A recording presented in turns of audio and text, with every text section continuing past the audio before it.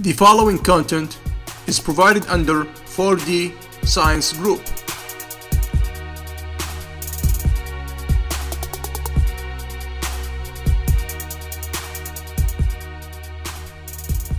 Hi everyone, today I will be explaining an example in pre-calculus, which is how to graph a parabola.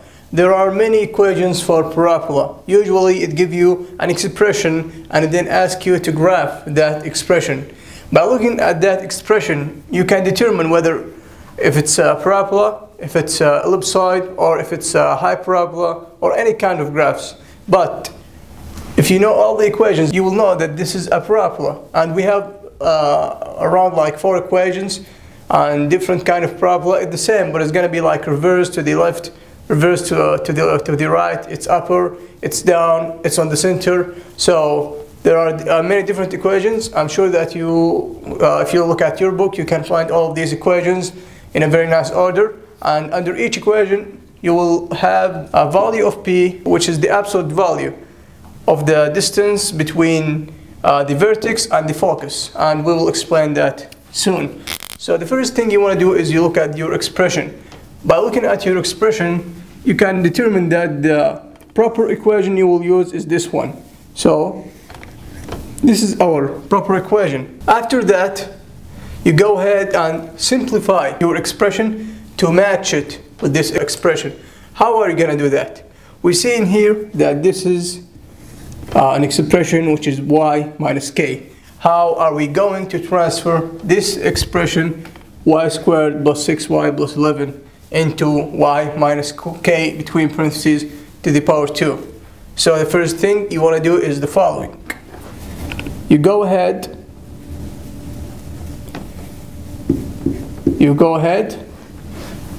what I like to do is I would like to transfer this into the right and this into the left. So I'm going to go ahead and say that y squared plus 6y, I'm going to stop in here, I'm going to complete the square. Y squared plus 6y, you divide the 6 by 2, 3, and then you square the value you get. How to complete the square? You divide this value, let's call it a, you divide a by 2, and then you square. This is how to complete the square. So we have 6 right here, so we're going to write 6. 6 by 2 is 3, 3 squared is 9. So it's going to be plus 9. Now we completed the square. Plus 11 equal x plus 9. Why plus 9? If you add 9 into the right side, you have into the left side, you have to add 9 into the right side, or the opposite. If you add a number in here, you have to add it in here, or you can add it in here and subtract it in here as well. So we're going to complete the square. This is going to be y plus 3 square, and you can check that, y squared plus 6y plus 9. That's right. Plus 11 equal x plus 9. And I would like to simplify this. I'm going to say this expression, because I want to match it with this one, is equal x minus 2 between parentheses, and the value in here is 1. So right now this expression match this expression. The first thing we want to do is to find p. We have in here 4p, right? We have in here 1. That means 4p equal 1, which means p equal 1/4. We got the value of p, which means that a equal to 1. Because if you look in here, 1 over 4, a, and here is 1 over 4, that means a equal to 1. We got the value of p, and we need the vertex. The vertex is hk. We have h in here, we have h in here is 2, we have k in here, and we have k in here, which is negative 3. Why negative 3? Because our equation is negative and here is positive. That means this value is negative. Because if you plug this in here, negative 3, you put negative 3 in here, it's going to be y plus 3. So this is why we have negative 3. You want to make sure that you don't do this mistake. And finally, the focal point is going to be h plus p, which is going to be h. We know our h is 2 plus p, 1 over 4. So it's going to be 2 plus 1 over 4.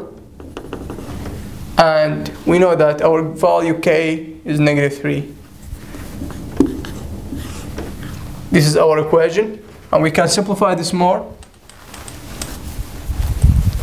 This is going to be, everything is going to be over 4, and this is going to be 9 over 4. Sounds good. And right now, we are going to draw our equation. I'm not going to draw it real hard, but I'm just going to try to make it clear to you. You're going to draw your axes, x and y axis. You're going to plug in your vertex. Your vertex is 2, 1, 2.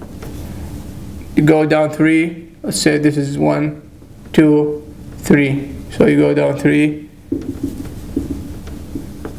Nice. This is your vertex. You plug in your focal point, which is 9 over 4, which is about 9 over 4, which is about